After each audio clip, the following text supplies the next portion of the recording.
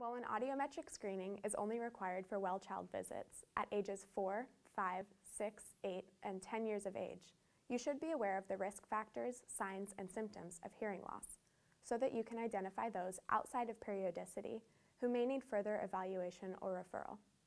Common signs are a caregiver or teacher expressing concern, a family history, poor academic performance, short attention span, very loud or very quiet speaking, frequent mishearing or understanding, and difficulty understanding and following directions.